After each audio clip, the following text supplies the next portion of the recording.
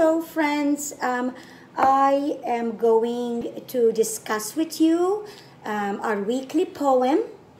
This time we have a poem that's called Hop, Dance and Run.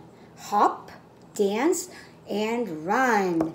And I want you to take a look at the illustrations and I want you to observe and see who is hopping, dancing, and running.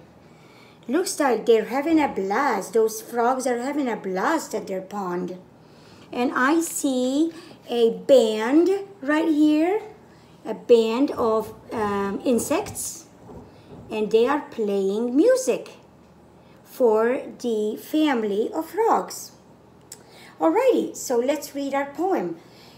You can also read with me and follow along.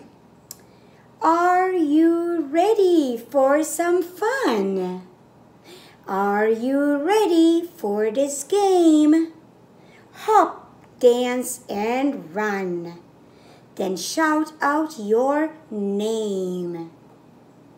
So that's short and easy. I see lots of words there. We're going to read it one more time. And after that, we're going to talk about the rhyming words. We're going to talk about punctuation, and which means the question marks and the exclamation marks and more. And we will find out and circle the sight words.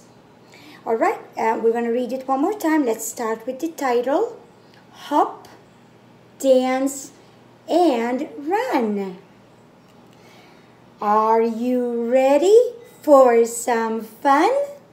Are you ready for this game? Hop, dance, and run. Then shout out your name. I see game. What do you think game rhymes with? Game. And if you said name, you are correct. Game, name. Those two words rhyme. I'm going to underline the rhyming words. Game, name. Now we are going to look for the punctuation marks. I see a question mark at the end of the sentence. I see another question mark. Are you ready for some fun? That's a question. Are you ready for this game? That's another question. Hop, dance, and run. Oh boy, I see an exclamation mark. That shows excitement. Hop, dance, and run. And then shout out your name. And I see a period. That's the end of the sentence. I also want you to look over here. Each sentence starts with a word that starts with an uppercase letter. R, hop, then. The beginning of the sentence always starts with an uppercase letter. Alright, we're going to read it one more time. And then the last thing we need to do is find and circle those sight words. Let's read the title.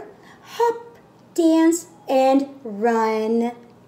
Are you ready for some fun? Are you ready for this game? Hop, dance, and run. Then shout out your name. You can actually do this. You can put some music on.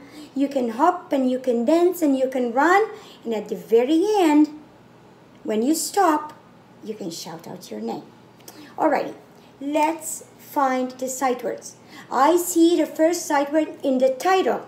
Hop, dance, and run.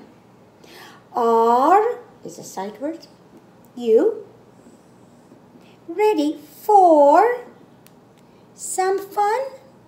Are you ready for this game? Hop, dance, and run. Then shout out your name. And that is the end of the poem. Well, I would like you to first make an illustration, draw things that you see in the poem. I see frogs doing all sorts of activities, hopping, dancing. I know that drawing a frog may be tricky, but do your best. As we always say, do your best. And it looks like the setting is a pond. They are in a pond. I see a band of insects floating on a lily pad. They are making the music. And I guess that's it. Make sure to put in details. Make sure to underline the rhyming words and circle the sight words. And when you read the poem, make sure that your finger goes under each word that you read. Okay? All right, sounds good. Do the work and have mom or dad take a picture and post it so I can see it. I look forward to that, and thank you.